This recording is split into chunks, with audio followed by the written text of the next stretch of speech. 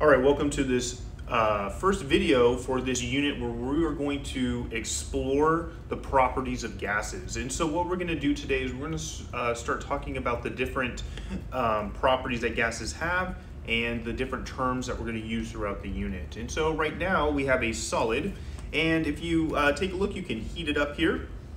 So you can heat it up, and the solid eventually will turn into a gas if you heat it up enough. And so what I want you to notice is, notice the pressure gauge here. All right, so notice the pressure gauge. So I'm gonna restart this, we're gonna do it again. Take a look at the pressure gauge. Right now it says 0, but notice that the moment that a particle collides with the wall of the container, that's where it starts to exert a pressure. And we're gonna talk about how pressure is the collision of particles with the walls of the container it's in. Or like in this room, there's pressure and the particles are colliding with my skin. And so you can see now it's a gas. Look at how the particles are all over the place. And let's go ahead and talk about a couple things. First, notice how all of the particles are not going the same speed. Some of them are going faster than others, but there is an average speed. So we want to keep this in mind when we talk about a couple things in the video. Notice how the particles, how they interact with each other. We're going to talk about how in an ideal gas, the particles are just going to fly past each other and they're not going to interact, but the reality is that they do have a certain force of attraction. We talked about intermolecular forces before, so you can imagine what those forces of attraction might be. But the other thing too is, notice how they're in random, rapid motion, and so their motion is all over the place. But notice this too. Notice how we add temperature. Notice how as we increase the temperature, what is happening to the velocity of the particles? And I know it's kind of hard to see at first, but what we can do is switch to this one here. We can make it a gas, and notice how if we increase the velocity here, or I mean increase the temperature, the velocity of the particles increase as well. And so this is definitely something that we need to consider when it comes to gases, that temperature really is the measure of their velocity. And this is what we're going to talk about in the notes here. But so notice how as we increase the temperature, it is moving faster, and I'll show you by doing that again. Notice how it's there, you know, when we bring the temperature back down, it's a lot slower. So let's go ahead and get started. All right, pressure is defined as the force per unit area on a surface. And essentially what it is, what pressure is how much force are the gas particles applying when they collide with the walls of the container. So if you can imagine, there's air around us, there's gas around us, and those particles are colliding with the walls around us, they're colliding with us as well, and it's how much force they're applying when they collide. The equation for pressure is force over area. We will not be using this equation at all, but it's how much force is applied per given area. The pressure of a gas is the force that is exerted on the walls of the container. And so that's, you know, if we, in the morning when I'm making my coffee and I put hot coffee in here, sometimes there's like buildup of pressure in there because it gets hot and it's causing the particles to collide with the container more. Barometers are used to measure atmospheric pressure, and there are many different units for atmospheric pressure. There's three listed here, but there's many different more. These more units, and so we're going to encounter 4 in this class, but the main ones are atmosphere, millimeters of mercury, and kilopascals. And the other one is torr, which is similar to millimeters of mercury. So we will be encountering these units, and I'll talk about that more as we go. But there is a conversion factor between those units. 1 atmospheric pressure is equal to 760 millimeters of mercury, which is equal to 101.325 kilopascals. And so I want to talk about 1 atmosphere. At sea level, we experience 1 atmosphere of pressure because there's 1 atmosphere above us. But as we go up, let's say we're hiking a peak in Colorado, we have less atmosphere above us, so the pressure around us is less. It's kind of like in a pool. When you dive deep into the pool, the deeper you go, you start to feel the pressure in your ears a little bit if you go into a really deep pool.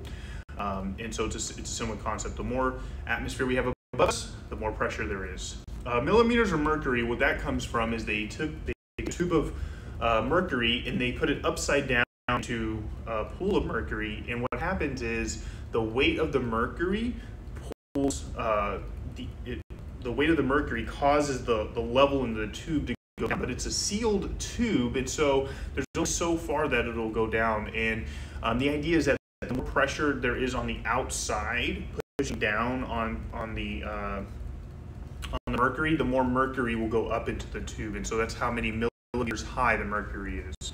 And then kilopascals, some dude named Pascal came up with that. So now what we're going to do is we're going to talk about temperature. And temperature is the measure of the average kinetic energy of the particles in a sample. And so kinetic energy is the energy of motion. And as you increase temperature, you're increasing that kinetic energy. In fact, that's what temperature is. It's how much the particles are moving. So if you think about your stove and you turn on your stove and it gets really, really hot, well, literally why it's hot is because the particles are moving more, they're vibrating more. And that vibration, when you touch it, interacts with the atoms in your skin and all that, and it causes them to absorb some of that vibration energy. So particle diagrams, we'll talk a little bit about this, but particle diagrams show the direction and the magnitude of the direction that particles are traveling. And so this is an example of a particle diagram. So look at this particular vector here. Notice how it's smaller than this one. This one is larger. And so the larger the vector is, the faster it's moving. The smaller it is, the slower it is moving. And so notice how we have particles moving at different velocities, but the temperature of this gas, even though they all have different velocities, the temperature is the measure of the average of all of them. We also have a variation of velocity distribution diagram, and this describes how many particles in a gas are moving at different speeds. And so here's an example of this. Something that I want to point out is this, first off, is a diagram here, and if you take a look, this peak here, right here, is the average velocity, and so we can see that this is the molecular speed, right? And this is the fraction of molecules at that speed. And notice how oxygen gas, its average velocity is somewhere around here. Notice how hydrogen gas, its average velocity is somewhere around here. And so what I'll say is these are actually all the same temperature, but oxygen gas is moving slower because it's got a larger mass. And so we're going to talk about this more in class, but what I want you to take away from this right now is, first off, all of these have the same temperature, the oxygen gas, the hydrogen gas, and the nitrogen gas, and so on. What makes them have different velocities is that they have different masses. And so the more massive something is, the slower it will be moving at a certain temperature. The smaller the mass, the more velocity something will have at a certain temperature. So one unit of measurement that we're all familiar with is Celsius. The Celsius scale is the temperature, is actually based off of the temperature of water freezing and water boiling. So 0 degrees Celsius is when water freezes, 100 degrees Celsius is when water boils. It's not a coincidence that it's nice round even numbers like that. It's because water was used to define that scale. But we have this thing called absolute zero. And absolute zero is the coldest that anything can ever get. There is a limit to how cold something can get. If we sit here and try to make like a piece of ice colder and colder and colder, you cannot infinitely make it colder. At some point, what's going to happen is it will, the particles in the ice will stop freezing. So let's go ahead and take a look at an example of this. So if you take a look here, this is a solid, and notice how it's got a certain temperature, right? And what I'm gonna do is I'm actually gonna change this to Celsius. So right now we're at negative 259 degrees Celsius. And if we heat it up, notice how it moves faster because you're adding heat that's increasing the kinetic energy and the particles move faster. But what happens if we make it cold? Well, if we make it colder, what ends up happening is the particles stop vibrating, or they slow down. The amount they vibrate reduces. And so is there a limit to how cold something can get? Yes, there is a limit. And that limit occurs when the particles stop vibrating. And so if we make this colder and colder and colder, eventually we get to a point where the particles stop vibrating. And this is absolute zero. Absolute zero is where the movement or the vibrations in the particles are completely gone. And look at what temperature this occurs at. It occurs at negative 273 degrees Celsius. This is the coldest anything can possibly get in the whole universe. There's nothing that can get colder than that.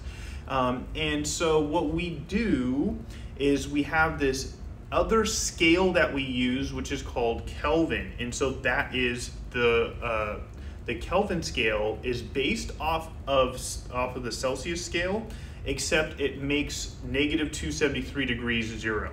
And essentially what it's doing is it's making absolute zero, zero. So again, the Kelvin scale is the absolute temperature scale used in the scientific community. And essentially what it does is it makes absolute zero, zero. And absolute zero is the theoretical lowest temperature possible at which all molecular motion stops. What I'll say is we as humans have not achieved absolute zero yet. We've gotten very, very close, like within 0.00006, I don't know. Very close to absolute zero, but not quite. Interesting fact, I think that they're trying to use lasers to get to that point, which is pretty interesting.